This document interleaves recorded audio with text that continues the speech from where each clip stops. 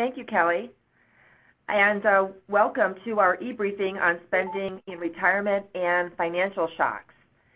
My name is Lori Lucas, and I'm the President and CEO of EBRI. And as Kelly indicated, we have a very large crowd today. We reached our attendance capacity for today's e-briefing about a week ago, and it's little wonder. How people spend their hard-saved money in retirement is a critically important topic, and maybe one where there are many misconceptions. And as I was thinking about this webinar today, I hearkened back to the movie from 1979. You may remember Steve Martin's movie, The Jerk, in which he and his wife were about to lose all of their worldly possessions. And his wife turned to him and said, you know, it's not the money, it's the stuff. And we will actually be challenging that assumption, at least about retirees, in some of the analysis you'll hear today. We'll find that retirees maybe are not as into the stuff and are more into preserving their money. And this is interesting given that life cycle theory suggests that workers accumulate assets during their working lives and intend to spend those assets during retirement. In fact, most retirement models and much of the advice provided to retirees are based on this assumption. So we are going to look at, do retirees really want to spend down their assets, or are there other dynamics at play that may keep them from doing so? We will hear both from the qualitative side and the quantitative side in terms of research that has recently been done, and I'm very delighted with the experts we bring to you today. On the quantitative side, we'll hear from Sudipto Banerjee, a former research associate at EBRI who is now a senior manager of thought leadership, retirement, and financial education at T. Rowe Price. Sudipto will explore analyses he conducted while at EBRI using data from the Health and Retirement Study that shows actual spending patterns among retirees. He'll also delve into a critically important factor when it comes to spending in retirement, which is the likelihood that a retiree will receive an enormous shock in the form of out-of-pocket health care costs. On the qualitative side, we'll hear from Anna Rappaport, Chair of the Society of Actuaries Committee on Post-Retirement Needs and Risks. She will compare findings from interviews with long-term retirees and their families on how they have coped with managing their finances during the first decade and a half of retirement, including adjusting to financial shocks along the way. Please use the computer screen section with the Q&A to ask your questions, and we will record them along the way, but we will reserve time at the end to answer the questions so we can get through both presentations. And with that, I will turn it over to Sudipto. Okay. Thanks, Lori, and thanks everyone for attending the webinar. So I'm glad that this research has generated a lot of interest and quite a bit of discussion. So I have received some great feedback from probably many people who are in attendance today. So I thank everyone for that. And with that, let me move to the slides. Yeah. Okay. So as Lori mentioned in her remarks, that most of the retirement models and the advice that's given to retirees are based on the life cycle hypothesis, which, to simplify, it says that people build up their savings during their working years and spend those savings during their retirement years. Now, there has been some work done in the past which questions at least this saving in retirement part of the hypothesis. And most recently, the Society of Actuaries did a couple of focus group studies, which I think Anna will speak to.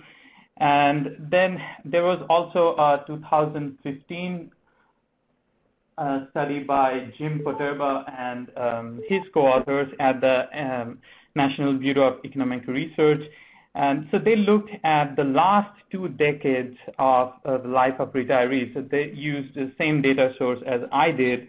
And they concluded that for most individuals, asset levels really did not change much during the last 2 decades of their lives. So we had some anecdotal evidence and also some statistical evidence which challenges the assumptions that retirees spend down their savings in their retirement years. Now, in this particular study, we did something very similar to what Jim Poterba and his co-authors did, but instead of looking at the last 2 decades of retirement, we focused on the first 2 decades right after retirement and how they spend down their assets during those years. Now, we also divided our sample into 3 different asset groups. And so when I say asset, we are looking at only at non-housing assets. So the first group that we had was people who had less than $200,000 in non-housing assets right before retirement. And so this group is the majority of the sample. So about 68% of the entire sample was in the lowest asset group. And then we had the next group, which is retirees who had between $200,000 and $500,000 in non-housing assets. And finally, the highest asset group who had more than $500,000 in non-housing assets. So as I said, the first group, almost 68% of the entire sample, and the rest of the sample was kind of evenly divided between the 2 higher asset groups. And the one thing I want to mention right now is that in non-housing assets, the only major component which was not included are the 401k assets, which are still in an employer's plan. Right, so these are, everyone is retired, so if they had rolled over the money from their 401k plans into their IRAs, that is included in the analysis, but if the money is still lying in the 401ks, then that's not included. So we are definitely missing some part of their portfolio. I don't think that would change the broad conclusions necessarily, but that's something to keep in mind. Again, just to very briefly, we use data from Health and Retirement Study. Most of you are probably aware of it. It's a large national survey of households 50 and older done by University of Michigan, and it's funded by Social Security Administration and so forth. And we also used some spending data from Consumption and Activities Mail Survey, which is a supplement of HRS. Okay, so going into the results, so the first slide here, you see it's for the lowest asset group, and here you can see how their non-housing assets changed from pre-retirement until about 18 years after retirement. So I'll focus on the medians, which is the red line at the bottom. So here for this group, you can see in the first 2 years, the median was about close to $32,000. And after 18 years, the median is at $24,000. So that's about a drop of nearly 25% in 18 years. The next, we go to the next asset group, which is households who had between $200,000 and $500,000 pre-retirement. So for this group, the median in the first 2 years of retirement, it was close to $334,000. And after 18 years, it goes down to about $243,000. So in terms of percentage, that's a little over 27% drop in the median assets over 18 years of retirement. And finally, if we look at the highest asset group, which is households who had more than $500,000 in non-housing assets. So for this group, the starting median in the first 2 years of retirement was a little over $857,000. And after 20 years of retirement, the median went down to about $756,000. So in terms of percentage, that's a little less than 12%. So in the first 2 decades of their retirement, the highest asset group, they just spend down about 12% of their assets. So that's, I would say, which is pretty slow in terms of decumulation rates. Okay, so the immediate question that comes to mind then, does these results mean that no one is running out of money in retirement? And to answer to that is no. There is a significant number of households who do run out of money or have very little money left after the first 2 decades of their retirement. But we also see that there is a significant number of households who have increased their assets during this period. So to look into that, we had to go a little beyond the mean and the medians. So that's what you will see in the next 3 slides. Okay, so this slide is pretty busy, so I will go a little slowly over the slide to explain what's happening here. So broadly, so this slide tells us what percentage of retirees in this asset group, so we are looking at the lowest asset group, less than $200,000 in non-housing assets. So what percentage of retirees in this asset group had what percentage of their starting assets left at different points in retirement. So I'll pick one example, one line from here so that I can make it clear.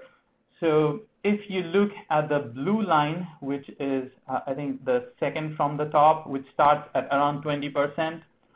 So that's the line which says the percentage of retirees who had less than 20% of their starting assets, so the assets they had in the first 2 years of retirement. So the blue line is the percentage of retirees who had less than 20% of their starting assets left at different points. So if you look at the first 3 to 4 year mark, the blue line is at 20%, so which means about 20% in this asset group had only 20% of their starting assets left after 3 or 4 years of retirement. And if we move all the way to the right, following the blue line, so after 17 to 18 years, that's about 35.1%. So 35% in this lowest asset group had less than 20% of their starting assets left after 18 years of retirement. Now, if you remember that, sorry, so this group is the majority, so about 68% of the entire sample. So 35% of that, it turns out about nearly 20% of the entire sample. So about 1 in 5 of the entire sample. So they had less than 20%. And so for this group, the starting median was about $31,000. So very little assets left for a lot of people at the end of this period. But then on the other side, if you look at the line at the top, which, I don't know the color, it's probably aqua blue. So that gives the percentage of retirees in this group who had more than 100% of their starting assets left. So after 3 to 4 years of retirement, that's a little over 40% in this group who had more than they had in the first 2 years. If we go all the way to the right, after 17 to 18 years, that number is also about 35%. So 35% in this group, over the 18 years of retirement, they had actually increased their assets. Okay, so that's the first group with the lowest asset group. Now, if we move to the next group, so I will go a little quickly over the next 2 slides. So this one is about the second asset group who had assets between $200,000 and $500,000. So in this group, we see that after 18 years, about 15.7%, they had less than 20% of their starting assets left. Now, this group had much higher starting assets than the earlier group. But we also see, if we look at the line at the top, the aqua blue line, so here also we see that after 18 years, 36%, so again, more than 1 in 3, had more than 100% of their starting assets left in this group. Okay. And then if we move to the final group, which is the group who had more than $500,000 in non-housing assets. So in this group, after 18 years of retirement, about 12% had less than 20% of their assets left. So, but again, if we look at the top line, which is the aqua blue line, again, 35.5% in this group also had increased their assets. So irrespective of the asset level, so we saw in all 3 groups, at least 1 in 3 households had more than their starting assets after 18 years of retirement. So they had grown their assets. So about 1/3. Okay. So the next we look at is how does these results look for people who had pension and who did not have pensions. So going into this, my hypothesis was because people who have pensions, so they are at much lower risk of running out of money because they have guaranteed income for life. So they are probably more likely to spend down their assets. But the results show kind of the exact opposite. So here you can see the red line is for people who had pension, how their median assets changed. And the blue line is for people who did not have any pension and how their median assets changed. So the first thing we see that people who had pensions also had much higher starting assets. But if you look at the line, it's almost flat. And if we compare the assets after 18 years to what they had in the first 2 years of retirement, it's just about a 4% drop in their non-housing assets. So people who had pensions had spent almost nothing, right? So that kind of made me think, so that is whether people are just spending their income. And because the households who have a pension income, so they have much higher level of regular income, which consists of Social Security, pensions, or annuity, or any income generated by the assets. So whether people are just spending that income and avoiding to touch their assets or their savings. So to look more into that, so I compared their income and their spending. So here we are looking at income which does not include any withdrawals from the tax advantage accounts. So no withdrawals from IRAs, no withdrawals from 401k. So it's only everything else. So if the Social Security, annuity, pension, if they have income from any other sources, part-time work or income, capital income, anything, that's all included in income here. And we compared that with their spending. And if you look at the ratio of the spending to income for all the different age groups, it hovers pretty much closely around 1. So which tells us that they are basically, so majority of the households are basically spending what their income is. And that also kind of explains that what we see in terms of the assets remaining flat. Okay. The immediate question that comes to mind is why are households not spending down their assets? So that's a question we really don't go deep into in this study, but we offer some possible reasons. For example, there could be just some behavioral impediments. So people who have built up their savings habits throughout their working lives, they find it difficult to change those habits overnight and start spending their assets. And there also could be bequest motives. They want to pass it on to their heirs. There is always the risks, one of which is, of course, the unanticipated risk of medical expenditures at the end of the life. And so forth. So there could be many reasons for that, but we don't go into deep into that in this study. So what I will follow up very quickly is on the one of the risks that I mentioned, which is the out-of-pocket risk for medical expenditure. So again, using the same data source, here we looked at a slightly different sample of retirees.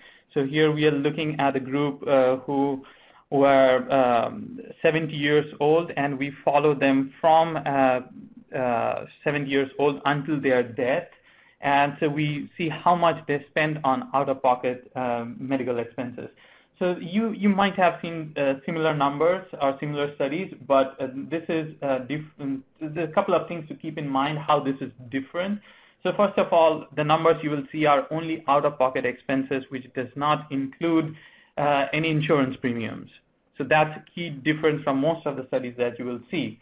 And also, so here we are not simulating the numbers for a hypothetical retiree. So these are actual survey respondents and the actual dollars that they reported in the survey about what they spent. Okay. So going very quickly, I'll gloss over the sample. So we had about 6,600 people in the sample that we looked at. And here you can see all the medical services that were included in it. So one thing I would mention, as I said, health insurance premiums are not included, and we also did not have data on over-the-counter medicines. And final thing is that it is adjusted for medical inflation because we are looking over a 20-year period, more than about 20-year period. So yeah, we adjusted for that. Okay, so very quickly the results. So this number here gives us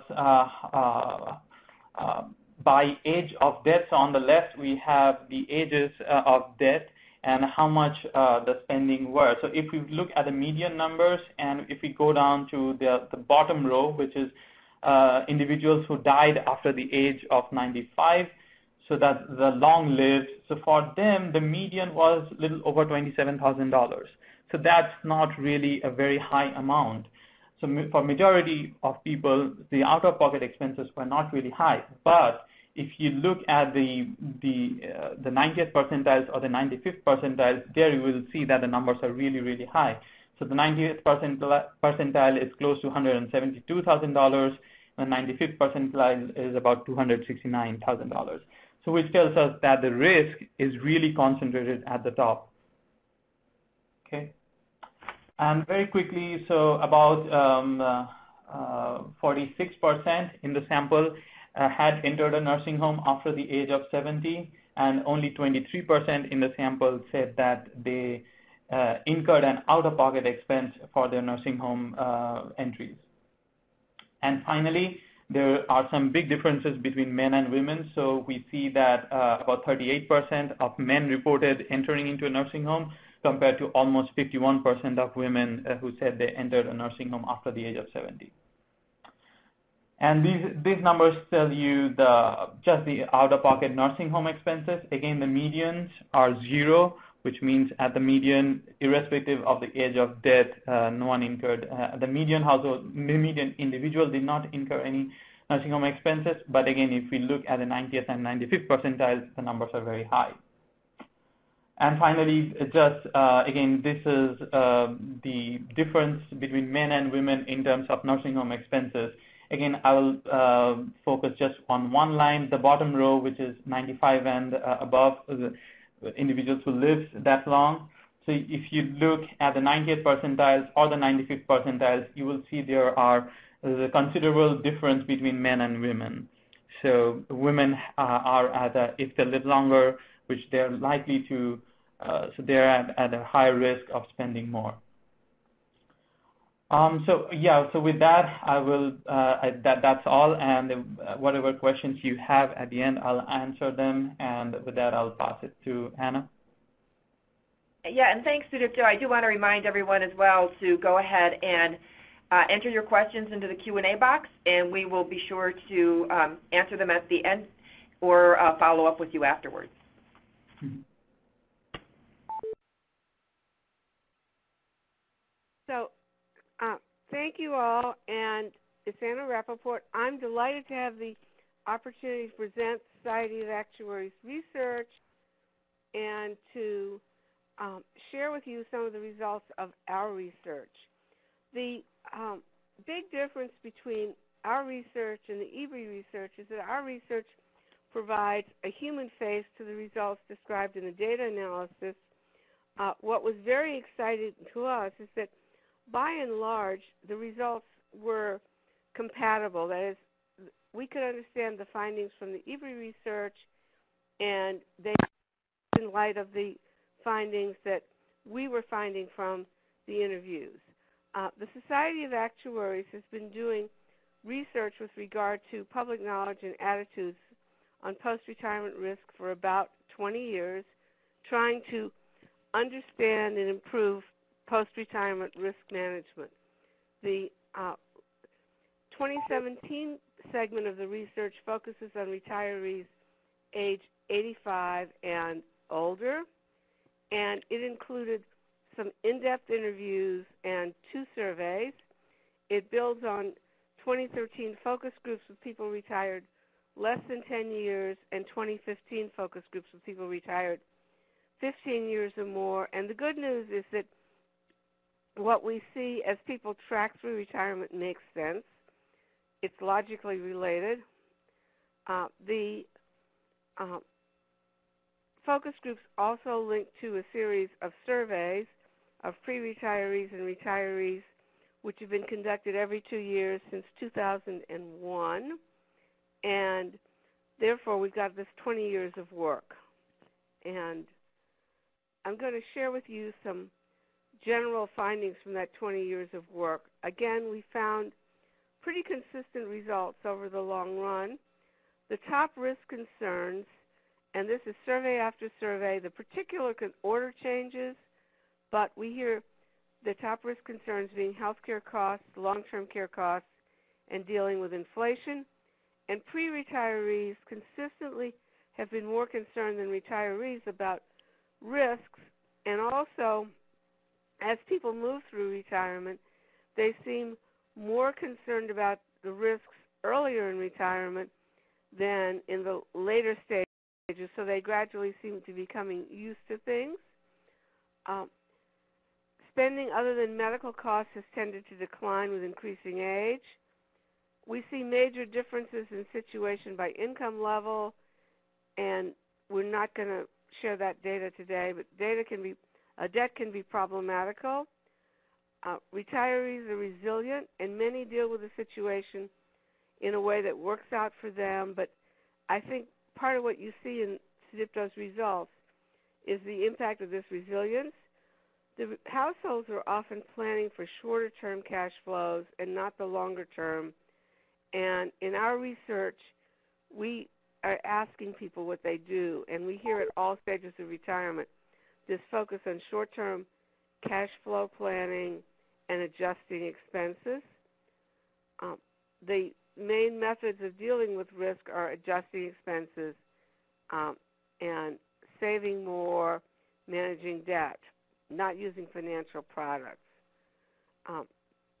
And households don't often plan well for risks, but they say we'll deal with it when they happen, but also they try to retain their assets and minimize their spend down. And this has worked out well, but not in the event of some things such as divorce during retirement, major long-term care events, children needing major help over a long term. People don't plan well for major long-term care and assisted living, those tails that Sudipto showed you. And health status is also really important in what happens to people. So the late-in life studies, the over age 85, the in-depth interviews, we did a little over 60 interviews working with Greenwald, Matthew Greenwald and Associates, split between the U.S. and Canada. And we had a mix of people in those ages, their children, their adult children, and some interviews where we interviewed the pair. Now, all of our respondents in this and the earlier focus groups that have under $400,000 in assets, so that we don't have high net worth people. We try to have people who have concerns about their money. We also wanted them to not have pension income beyond $2,500 a month, so they'd be more like future people. The quantitative surveys, one survey was of people over age 85 by telephone, and the second was of adult children of people over age 85 online. And we note that the first group is healthier because they could answer the telephone survey, and the second group is probably less healthy because their children knew about them and they were probably getting help from children. So we should keep that in mind. So our survey results, most of the elderly spend less than their income. We have the split between those with $50,000 of assets or more than $50,000. In the less than $50,000 group, 47% said they spend a little less than their income, and 14% a lot less, and even more for those with the $50,000 and over assets, 49% and 24%. We have quotes from the interviews, and I'd encourage you to look at the interview reports and the earlier focus group reports because we have many quotes, and the quotes by themselves may not be that meaningful, but when you see things like the data from EBRI, and then you have these quotes to go with them, it's like it just makes it seem more alive. Most adapt to their financial circumstances and are resilient. We have everything we need. Everything is paid for. Our house is paid for. The cars are paid for. Our kids are okay. A second quote, I get a pension, it's satisfactory. Mostly I can afford everything I need. I don't need that much because I live with my children. I'm very satisfied with what I have. And that second quote's from a woman with under $50,000 in assets. Most are comfortable with frugality, and some even remember that they had parents living through the Great Depression. I've been somewhat frugal because when you're a child in the Depression days, my parents were frugal. I saw how it happened for them. They were all right when they did retire. Now, one of the things we looked at in our surveys was what did people say about their spending at age 85 and over compared to 10 years ago. And this is different from the work Sudipto did and EBRI because they had data. We didn't have data. We had people's recollections. So this is what they're saying, and that's really, really different. The healthcare spending is up. Of the elderly surveyed, 37% said they're spending more on healthcare now than 10 years ago versus 18% less. In the other sample, which is a less well sample, the children said 54% of their parents were spending more on healthcare now compared to 10 years ago, and practically no one less. With regard to paying for assistance in daily life, not much change reported by the telephone survey, but the children report a big increase with 47% spending more versus 13% less. Housing didn't change much over the 10 years, or they didn't report much change. Entertainment and travel reported radical changes. Only 10% of the elderly said they were spending more on entertainment versus 60% less. Travel, 6% of the elderly said they're spending more versus 74% less. And the retirees reported that they're frugal. Now, we also asked some questions about what spending had a major or minor impact, was important to them. And this was asked of both the retirees and their children, and asked about the last 5 years. And in the children's survey, the period 5 to 20 years ago, and medical expenses came up as important in all of them, more so again in the children. But that was the biggest item. For needing assisted living, only 23% of those in the survey of elderly, but needing assisted living or help at home, 61% of the children said yes. About a third reported impact of the death of a spouse over the last 5 years, but over half in the period from 5 to 20 years. Adult children in need of financial support, a little less than 1 in 4 of the people 85 and over, but that had surfaced as a major issue in the shocks work that we did with the 15-year and over retirees. Giving gifts to grandchildren, about 41% said it had a major and minor impact in the last 5 years. I have a little bit more data here on the things that particularly were, on some things, including the things that were reported as shocks in the 2015 focus groups. And two things that came up in the 2015 focus groups as shocks were dental expenses and home repairs. Of the people 85 and over, 40% said dental expenses had had a major or minor impact in the last 5 years. Presumably the rest they had not. A little under half on home or condo repairs, in that survey. And then the survey of the children, about a third reported that a third reported that there was less impact. So in the other thing that was really interesting is that regular monthly bills came up as a pretty big issue on the 85 and over group. Half of the children reported that as significant. We didn't have quite the same question for the retirees, but we had about a third increases in real estate taxes.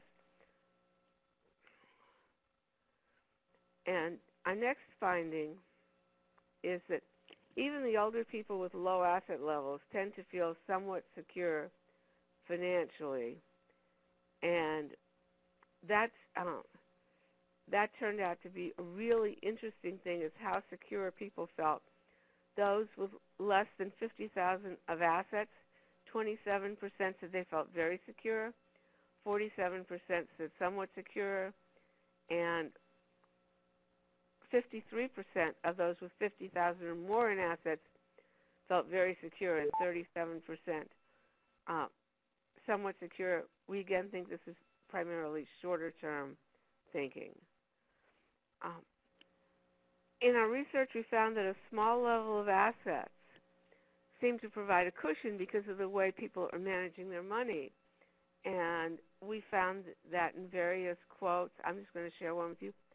Some of it's going to funeral expenses, and then whatever we have. We probably got $20,000 or $25,000. It's a little more than it was 5 years ago. It went up because she doesn't take it out.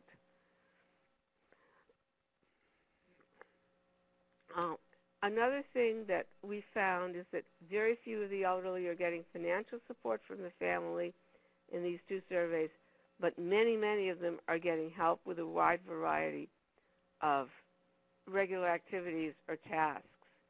Now, this is a survey of the elderly, and then we'll have the survey of the children data on support in just a moment.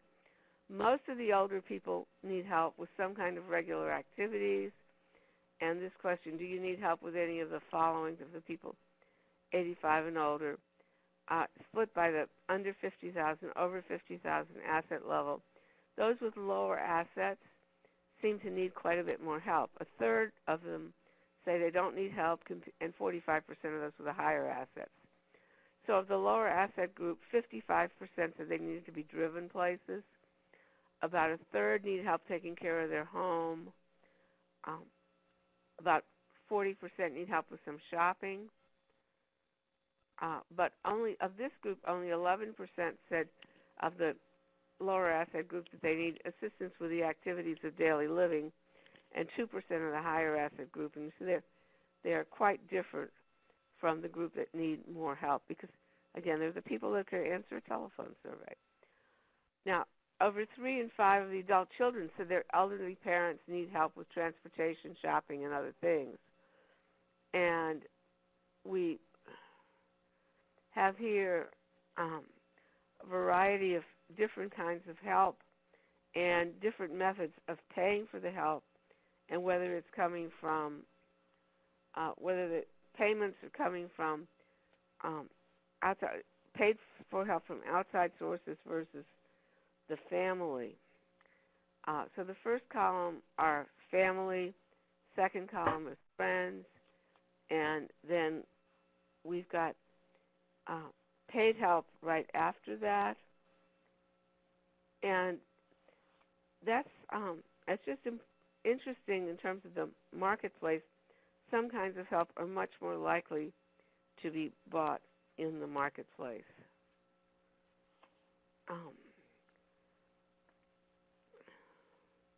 And we've got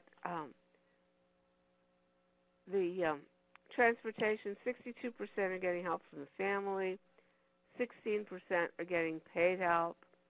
Shopping, 60, and friends is pretty small, 61 and 11. Management of medications and medical care, 44% help from the family.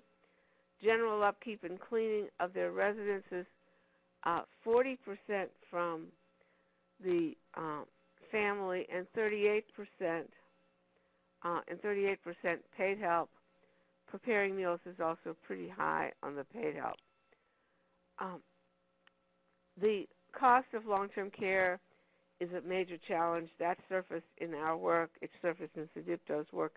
For some people, it's for the people that have significant. In the interviews where we did the Canada and the U.S., it seemed to be less so in Canada because the system's a little different. But we have a quote, "If I needed long-term care, I really don't know what I would do. I have wonderful children, and I know they would help me out if I needed." We see a lot of denial about this. So our conclusions and some of the lessons we've learned from retirees, most adapt to their financial circumstances, and they are pretty resilient. They're comfortable being frugal. We saw this in both the 15-year plus research and the 85 and over research. We see this month-to-month balancing of income and expenses, which is the same thing EBRI reported. And under that circumstances, a small level of assets seem to provide a cushion. Most jocks seem to be less of a concern for the 85 and over than they were for the 15-year plus retirees. And we don't know exactly why, but I think maybe people are thinking about different things, and they just have a different focus sometimes when they get really older. Health expenses seem to be covered quite well with Medicare and a supplement, and that's exactly what Sudipto found. Health and vitality vary tremendously, and that makes a big difference. Family support becomes important as health declines, and the cost of a big assisted living or major long-term care event would be a major challenge. Our conclusions are further that the standards of living is sustainable in the short run for most, and they've figured out how to deal with the short-term cash flow. They're very dependent on health and vitality, but there's a big threat from a long-term care event. And, of course, Medicaid is a system of last resort, and also a big threat if they need significant assisted living, paid assisted living. People really want to have long-term care at home, but if they need major long-term care, it frequently will not work out that way. Families are increasingly important, not provided for in planning, and it's important to provide for them in planning. And these findings are all pretty compatible. We find resilience in all of the retiree groups. All the retiree groups have cut expenses. They tend to be frugal, except reduce spending. And it's unclear that to what extent the fact that they don't do more formal planning has hurt them. As mentioned earlier, long-term retirees are overall less concerned than early retirees or shorter-term retirees. When limitations emerge, things change and families come in, but we're not planning for that, and that's an issue we're going to be working on. Long-term care is a big risk, and we think about dreams versus reality. The dream that often doesn't work out if you have a big problem is staying at home. Postscript I'd like to add to this is that it's unclear if future retirees will be similar to today's. We have the issue of cohort versus age effects, and the fact that these people grew up in the Depression, fewer DB benefits, potentially reductions in Social Security and other programs, longer lifespans, and fewer children for many families going forward. We just don't know, and we'll be doing more research and assure that EBRI will, and others as well. And I'm going to turn it back to Lori for questions. Terrific. Thank you, Anna. There's a lot of terrific content here, and we did get a lot of questions. I just want to take 1 minute to do some conclusions first in terms of overall. You know, again, actuaries, advisors, plan sponsors, and financial services companies have spent a lot of time thinking about this and designing and promoting retirement spend-down strategies based on their assumptions, which some of the analysis today, I think, really challenges. And the questions are, do retirees want to spend down their assets, or do they simply want to hold on to their assets? It's that question I originally posed. You know, is it the the money or the stuff, and we're seeing some interesting results here. The other possibility is that they just have behavioral biases that are causing them to live below their means, or they are making mistakes, cognitive mistakes. All of this has profound implications for those that are seeking to help retirees in terms of their educational needs, how to assess retirement preparedness, and products that can help people draw down their money in retirement. So let's turn to some of the questions. And we got a couple of questions about the data that I want to pose to Sudipto. First, on his the spend down analysis, he was asked, did the groups 1, 2, and 3, what was the composition in terms of married couples versus single people? And also, how were frozen pension plans treated in this analysis? Yeah, thanks, Lori. The way the analysis was done, so the household was the unit that was analyzed. So a household could be single or it could be married. So we did not make that distinction. So it's just the households who had assets, the total household assets, which fell into all those different buckets. So yeah, I mean, it could be single or married in any of the asset groups. And the next question was about frozen pensions. Actually, we don't have any data in the survey to distinguish which pensions were frozen, which participants had their pensions frozen. So that's something I don't think we can look into. Yeah. And another question, Sudipto, related to pensions was the fact that you have a group that has a lot of pension assets in there, and going forward we assume that future retirees will not benefit in that way. So what are the implications in terms of your analysis for future retirees and that source of income?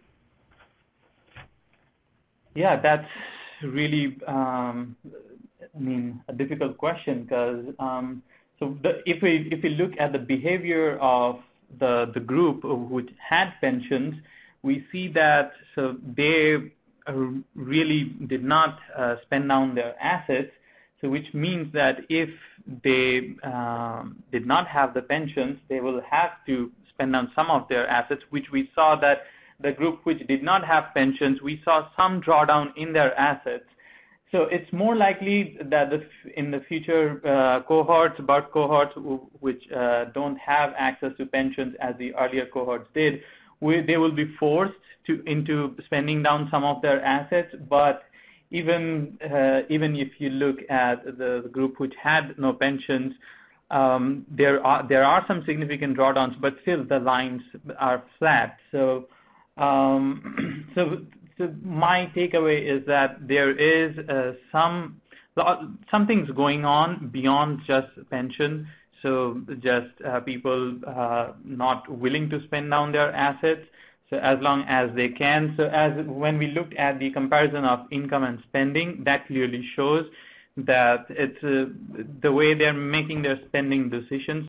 Majority of people, they are basically limiting their spending to whatever their regular income is. Now, if we take away pension from their regular income source, so then probably some of the households will be forced to some drawdown. But again, I suspect that a lot of households will still try to minimize that drawdown and preserve their assets.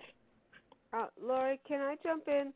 There's a study from the International Longevity Center in the UK about the UK, and there are a lot of similar issues in terms of spending down assets, and they find that people with larger assets are just as reluctant to spend them down as people with smaller assets. We also have had some conversation in the Society of Actuaries Committee that leads to a little bit of that. So there seems to be some mindset issues as well as economic issues. Our research also asks people about the required minimum distribution, and it's fine to spend that because it's required, but people don't seem to think that that's spending down their assets. And we do have, thank you, Anna. We do have another question about that relates to that. I'll ask in a minute. Before we move to that, I did have one more question about the data, Sudipto, for you. How much of the decline in assets that you saw is it attributable to distributions versus how much would be accounted for in terms of change, or the changes would be attributable in terms of the market changes in value? So in other words, does your analysis take into does it adjust for market changes? No. So the way we look at it is if they had, I mean, the 20-year periods that we studied, the market returns had been generally pretty good, and that's probably one of the reasons that a lot of people has been able to maintain their assets. So the way study is done is anything that people take out from their assets, we count that as income. So whatever is left in those accounts after 2 years or 4 years or 6 years, we look at that and how that has changed. Now that could, so both market returns and distributions could be part of it, a part of the change, but we are just looking at the end balance after 2 years. So they might have taken out some of it and maybe the markets have gone up, so the end balance, that's why it looks that the end balance has probably gone up even when they have made some distributions. And yeah, we don't distinguish between those two. We just look at the final account balance. And I thought I saw in some of the back and forth among the Society of Actuaries group that there was some discussion of how people think about market gains and the fact that that's they're more willing to spend that money because they almost view it as as more the house money is the money that is the baseline, and any market gains they're willing to spend. I think that's true for some people. I don't think we explicitly explored that in the research that we did in the focus groups, that specifically that question. I don't recall exploring that, but I think that's exactly right, because people would, if they have left what they started with, I think they're okay about it. Another thing in that is that, unfortunately, some of the people really don't have skills to understand about compound interest and deal with investment returns and thinking about things in a good mathematical way. There are a lot of people that have trouble with that. And then the other question we got was around kind of exploring what more about this human side of retirement spending, and getting at the idea that I alluded to earlier, which is it simply that it could be viewed, I guess, one of two ways. Is it simply that people just prefer to have a nest egg because it makes them feel happier? It gives them a sense of satisfaction that spending the money couldn't give them? Or perhaps it's more getting at Sudipto's analysis, they just fear that 90th and 95th percentile event so much that they would rather preserve their assets out of fear of that. I think it's a combination of both of those. Or maybe not that direct fear of the event, but I'm going to hold on to my assets. I don't know what's going to happen, but if something happens, I'll have the assets. But I think having the assets also makes them really feel good. I also think the way people feel about stuff changes, and they start to go through, or they've been through some downsizing, and the idea of having more stuff is not a positive for some of them. They want to have less stuff, and I am a phased retiree myself, and I spend a lot of my time around a lot of retirees, and they're more in the shedding stuff, keeping stuff under control than getting new stuff. Very different from a lot of younger people. And then this final question is really about kind of more of the practical side of things. So, putting on the hat of someone who is thinking about products and services for these individuals. what might employers or other providers be thinking about given these results in terms of helping people draw down their assets in retirement? And I'll open it up to both Sudipto and Anna to answer that one. Well, I would want to start by saying that a key thing that is very disturbing to me and to, I think, a number of the other people that have worked with the SOA research is the time horizon issue, the fact that while people are thinking about the short term, they don't really think about the long term very well. And something employers could certainly do is help people focus more on the long term.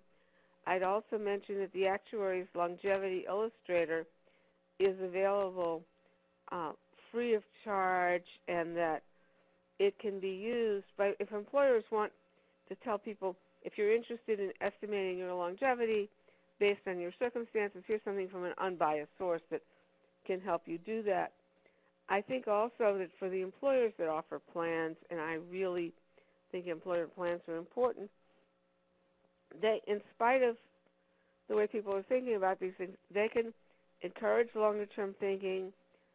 They can provide them some tools for planning.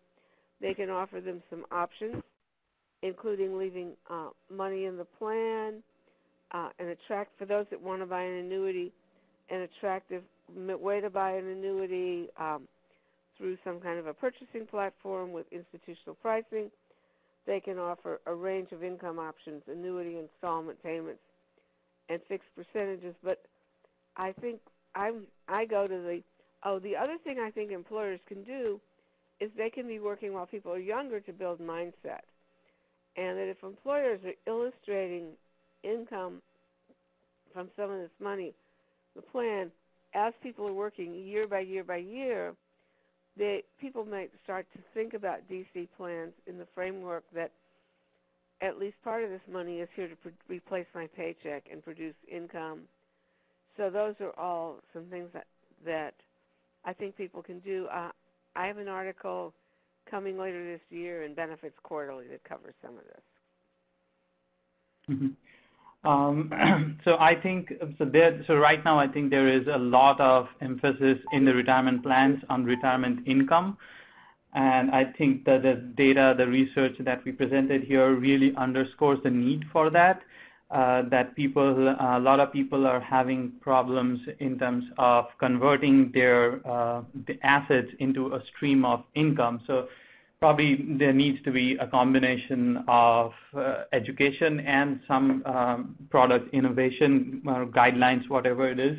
So this one thing I would say about annuities is that annuities, people probably, because most people are short-sighted, they undervalue the importance of annuities, and that's why in all the research that's out there we have seen people don't really like to buy annuity, mostly because they are jittery about giving up the money up front.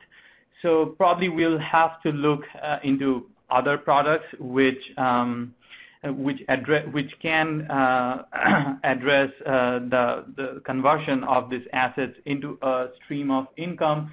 And the other thing is that I would say a lot of people, when they're planning on their own, they probably overweight some of the risks. So as we have shown in the medical expenditure data, so there is a tail risk, but it's for a very, very small number of people, right? And most people looking at the data probably are looking at just that and thinking that, so I need to plan for that. So if everyone is planning for that 90th percent or 95th percent, so that means that we are overweighting, I mean, on a whole, we are definitely overweighting the risk. So there needs to be some mechanism to address to that. Thank you. Terrific. We do have a few more questions, but we have run out of time, and we will get to those questions afterwards. We will follow up with you, but thank you, Sudipto, and thank you, Anna. Like Anna said, the Society of Actuaries is doing, EBRI is also going to continue to work on these topics because they are so timely and topical, and we appreciate everyone joining us today. There will be a follow-up email with replay information and information on how to obtain the presentation. But with that, we'll conclude, and thank you very much for joining us. Thank you, We appreciate Lori. it. Everyone have a great afternoon.